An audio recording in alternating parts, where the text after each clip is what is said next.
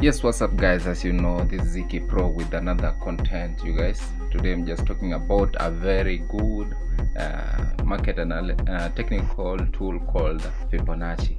Yes, as we begin from the market, as you can see, this top notch was the reversal point. This was the reversal point. You can see the market started making higher lows and lower lows, higher lows and lower lows. As you can use the weekly time frame to understand, I noticed something. It was a dynamic resistance level.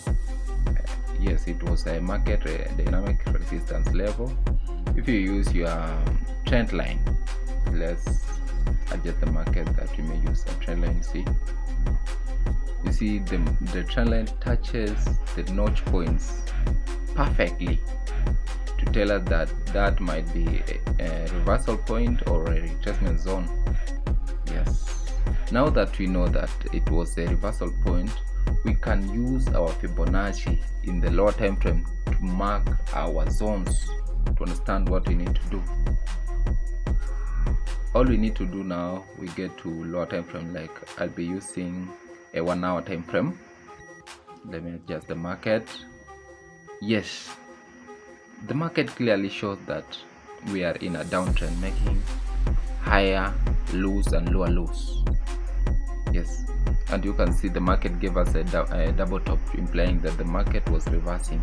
Now we need to use our tool, which is Fibonacci. You can get it from the tools. You need to measure our tool from the higher high. For you to anticipate for sales, you need to find the higher point, the notch point, to the trough. That's where you look for the higher zone, directing the Fibonacci to the lower zone. Now let's find our Fibonacci. Yes, we'll identify our highest point and draw our tool to the lower zone. You'll see it touches perfectly to the 38.2 zone, and that is a main retracement zone. We have 23.6, 38.2, 50, 61.8, 78.1.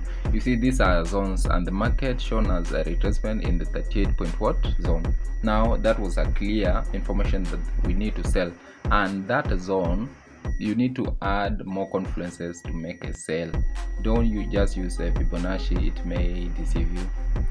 You need to have another confluences. Now when we come to a buying trade, we just use our Fibonacci, but in this time we use the lower zone to the higher. We pull our tool from the lowest point to the highest point, where we anticipate for buys.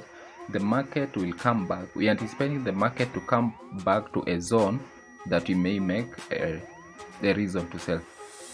You see, the market came perfectly into the 78.1 zone, showing this zone.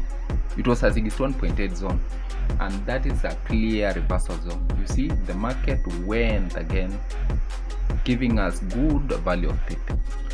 Wow guys, as you can have a look, the market gave us a good value of pips after tapping to the 68.1 zone. It went until it gave us a double top, implying that the market is exhausted and it wants to change direction. Thank you. Hope you have got some content about it, and I'm creating more videos for you to understand it much better. Shout Ziki. More videos coming. Thank you for your time. Good guys.